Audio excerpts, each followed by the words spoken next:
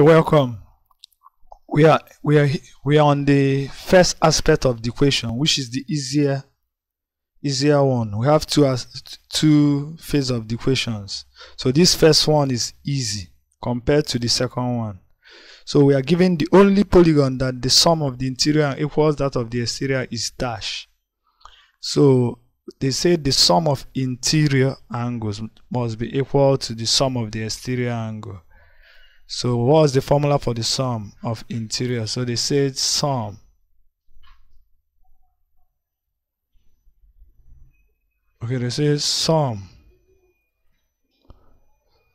sum of interior must be equal to sum exterior. And what's the formula for the sum of interior? The formula is n minus 2 times 180 must be equal to what's the sum of the exterior angle, which is 360. So which is n minus 2, dividing both sides by 180, this is 2. Therefore n must be 2 plus 2, which is 4.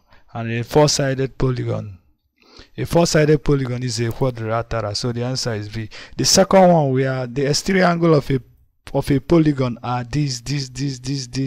We are asked to find exterior angle.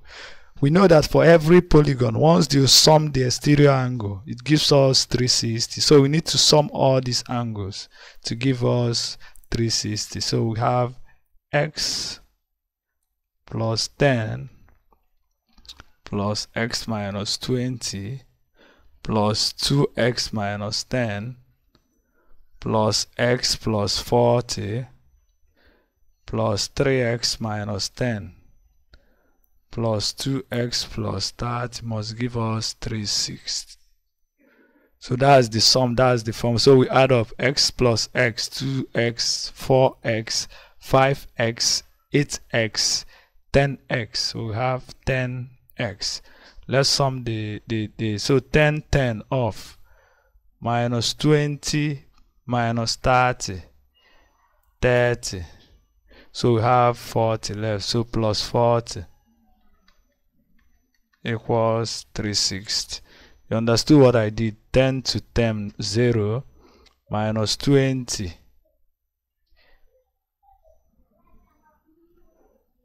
minus 20 minus 10 is minus 30. So 30 remaining 40. Do you get? So that's what it means. So finally 10x equals 360 minus 40 is 320. Finally x equals 32. So the answer is B. So the next one, the interior angles of a regular polygon measures 108. What is the central angle? So if you remember, I told you for any regular polygon, the central angle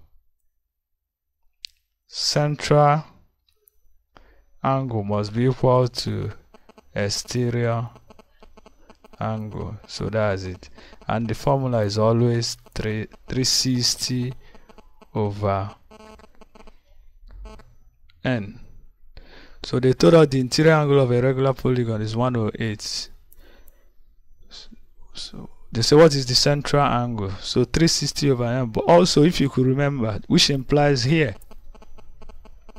we are looking for the exterior, the central angle equals the exterior angle. So that's it. So the exterior, the central angle, and an exterior angle is always 180 minus interior angle. So we have 180 minus 108, which is 72. So I told the exterior angle and central angle are the same. So central angle is also this. So that's the answer. The answer is D. So the next one, the sum of the interior angles of a pentagon is 6x plus 6, and we are asked to find y in terms of x. So we are making y the subject of formula, and we know this is a pentagon. So the sum of the interior angle, which is 6x plus 6y, must give us 5 minus 2 times 180 because the sum of interior angle is always n minus 2. So for pentagon, n is 5. So this is 6, we factor. This is 6x plus y. This is 3 times 1/8. So we have x plus y, which is now 3 times 180 over 6. 2 to, so 90. Therefore, y equals 90 minus x, because we are asked to make y the subject of formula 90 minus x. So the answer is D. So the next one, we asked to find x given that diagram. Looking at this, they are all exterior angle, and the sum of, for any polygon, the sum of exterior angle is 360. So we are summing. So I'm summing. We have x plus 2x plus x plus 3x plus 5s must give us 360. That's the sum of the exterior angle. So 1, 3, 4, 7, 12. So we have 12x plus 360. So x is 30. So the answer is B. So the next question, a hexagon is inscribed in a circle of radius. Find the length of one side of that. So this is my circle, and we need a hexagon inside. We need a hexagon inside. So that's the hexagon.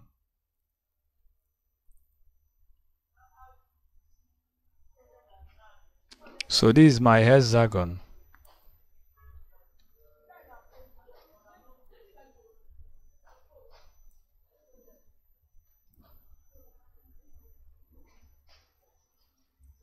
So this is my hexagon.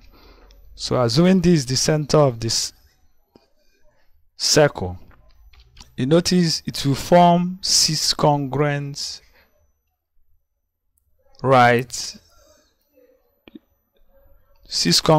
equilateral triangle being the center. So they told us that the radius is 10. We know that the central angle, as far as it's a regular polygon, central angle is always 360 over the number of sides, and which is 6. So each of them will be 60 degrees. So each of these central angle is 60. Also, this is the radius. This is 10. This is 10. So meaning that here the base angles are congruent. So this should be 60, 60. So making the length of the side here to be 10 cm. So that's the answer. The answer is 10 cm. So by equilateral triangle theorem or isosceles triangle theorem. The next question, we are given 3 regular polygons are joined to form a pattern. So looking at this, the first one is 4-sided polygon. So we need to get each of the interior angles. So from each of the interior angle for a regular polygon, which is n minus 2 times 180 over n. So for this 4 sides, so for square or quadrilateral is now 4 minus 2 over 4 times 180. That should be 90. While for hexagon, this should be 6 minus 2 over 6 times 180. This should be 120. Therefore, remember theta 2 and theta 3 are the same. So theta 1 is 90. While theta 2 plus theta 3 is now 2 times 120. This is 90 plus 2 times, that's 240, which is 330. So you don't need to waste your time. The answer is C. So just use the interior angle, each of interior angle formula for regular polygon. So the 8th question, we are in a polygon, 2 of the exterior angles are that.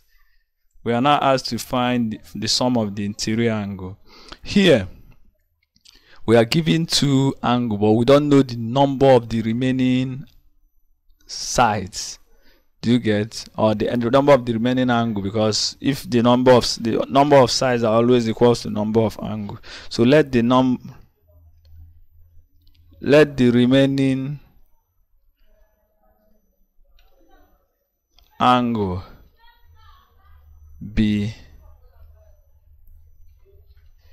x, but they told us that each of them equals to 27 degrees. Each of them equals 27 degrees.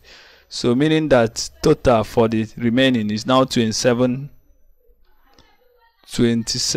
degree x. That's if multiply plus 30 plus 60. As we are summing up, exterior angle is always equals to the sum is always 360. Do you get the logic?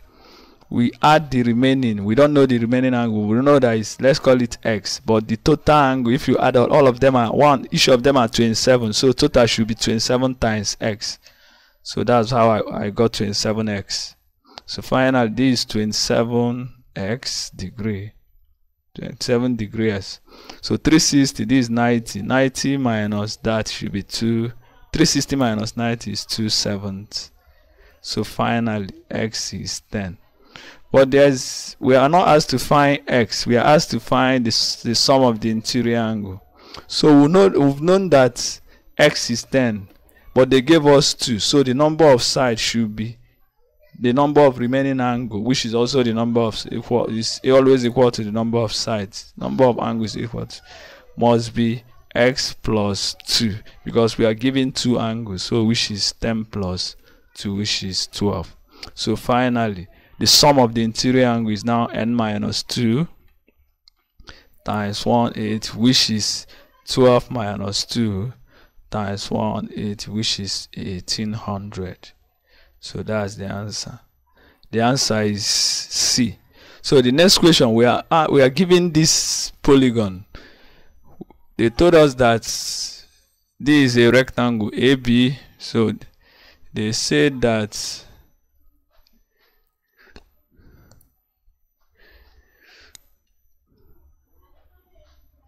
this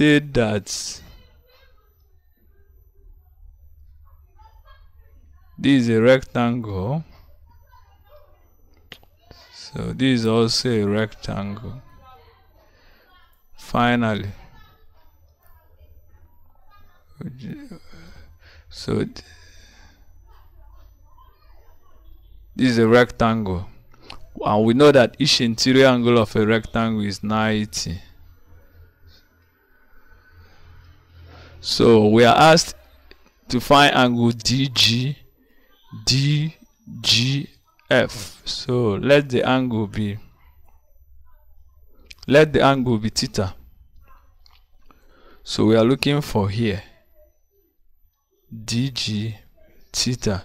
So once we know this, we've known theta, so that's it. So but again, this is a pentagon, this is a regular pentagon, and we know that for each interior angle, let's get the interior angle. We need to know, if we know this, it is now, and if you know this too, or maybe once we know this too, by exterior angle theorem, we've known this, so no need of knowing this one. So, do you get what I'm saying? I'm saying that by exterior angle theory, once you know this angle and this, we've known this, the sum. So let's get B and C. So for C, each interior angle is always n minus 2. So n minus 2 over n times 180. And this is a pentagon, which is 5 minus 2 over 5 times 1/8. This should be 3 over 5 times 1/8. This should be 3 times 336, which is 108. So this should be 108. So the angle here is 108. So here, this is 90. So meaning is no, it's part of the interior angle. Everything here should be 108. So meaning the remaining should be 108 minus 90, which is 18. So finally, from exterior angle theorem, theta plus 90 must be equal to 18 plus 108. That's it. So that's what the theorem states by exterior angle theorem. Exterior angle theorem. That's how we got it. So 108, so it should be 36 because 108 is 90 plus 18. 90, so we have 36. So the answer should be 36. So the next question, we are given this diagram. Second to the last question, we are given this diagram. ABC is a regular polygon. Find angle AOF. AOF. Okay, but we know that this is a regular. Okay, what we know, this is a regular polygon. So whatever that is here, the sides are congruent. So, and since this is an isosceles triangle, AF is an isosceles triangle, so meaning the base angle must be the same, theta. Also the base angles are the same. So by exterior angle theorem, this should be 2 theta. You know why? Exterior angle, the sum of the remote interior angle. So our AFO is 2 theta. So we need to get theta. But we know that each interior angle, that's angle AFE, each interior angle must be, this is a 6-sided polygon. 6 minus 2 over 6 times 180. That's each of them. They are all the same. So this should be 120. So they are all 120. This is also 120. So from here, for angle AF to be 120 implies that theta must be 30 by angle sum theory for triangle. That's if you sum all the angles, it must give us 180. Therefore 2 theta is now 2 times 30. The angle is 60. So that's our angle, because we are asked to find angle AOF, which is 2 theta. So the next question, we are given ABC is a regular polygon. That's 1, 2, 3, 4, 5, 6. 6 side is a hexagon. So that's my hexagon. They said if BC, so let's name it A, B, C, D, E, and F. They said if you extend BC and ED,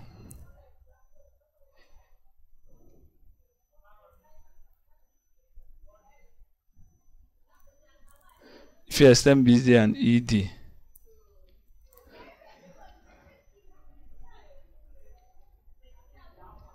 so if we extend this and this, they will meet at G. So we asked to find angle CGD. So I'm looking for this. So let's call it theta. But we know that if you know this and this, we've known theta. We now use angle sum theory for triangle. So but here, this is a hexagon, a regular hexagon. So the interior angle is always 120. That is 6 minus 2 times 180 over 6. So this should be 120. So each of them is 120, 120. So here should be 60. Both should be 60 each. Therefore theta is also 60 because it's an equilateral triangle. So we don't need to waste our time. Here is 120, 120. This is 60 by angle on a straight line. So the remaining angle must be 60 to sum to 180. So theta is 60. So we stop here. Let's go to the next aspect of the equation, the harder ones. Thanks.